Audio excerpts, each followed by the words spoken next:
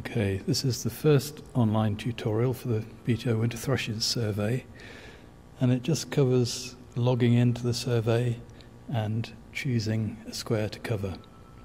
You can log in or register from the Winter Thrushes Survey pages on the BTO website. So I'm going to show you how to find the survey and to log in from the BTO homepage. And the easiest way is to look under volunteer surveys, and winter thrushes is one of the items on this list of surveys. So I'm clicking winter thrushes survey, and here is the login button and the register button. I'm registered already, so I'm just going to log in. Here we go, and I'm typing my username.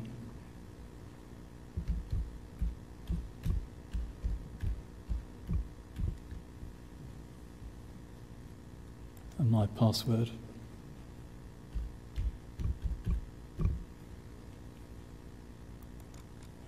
And pressing login. And here is the Thrush data homepage. It lists all the squares that I've chosen already. A short list of squares that I've chosen already. But I do want to choose another one. And my options are on the right-hand menu here. Choose a square is the top option. I'm going to press that one. And this brings up a map of the United Kingdom with the national grid, the British grid, the Irish grid marked on it.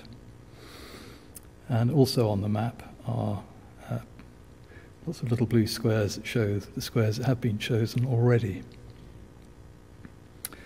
By pressing this plus button on the side of the map, we can change its appearance.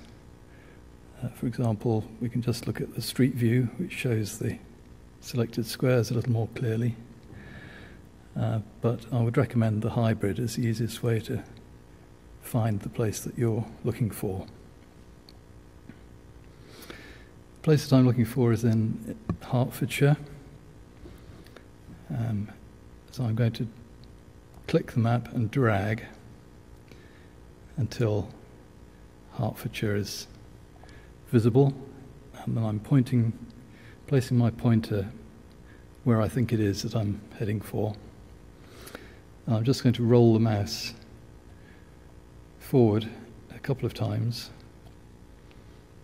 to zoom in more closely to where I want to be. The spot is east of Oxford, so I'm dragging the map again. I think it's here, and I can roll the mouse wheel again to zoom in, or alternatively I can press this plus button here, which will increase the scale of the map. So I'm just going to drag and roll the mouse wheel until I can see the square that I'm looking for. And it's this one here in Long Marston. It hasn't been selected by anybody else, and that's why it's not blue. So the blue squares have been selected already. There's no reason why you can't select a square that somebody has selected before. But in this case, this is the square I want, and the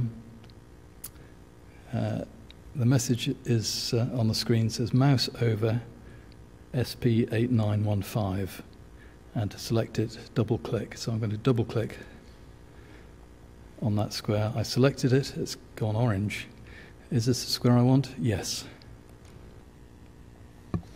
The chosen square has now been registered to me. And if I go back to my data home page now, SP8915 is newly on the list, so I have selected it.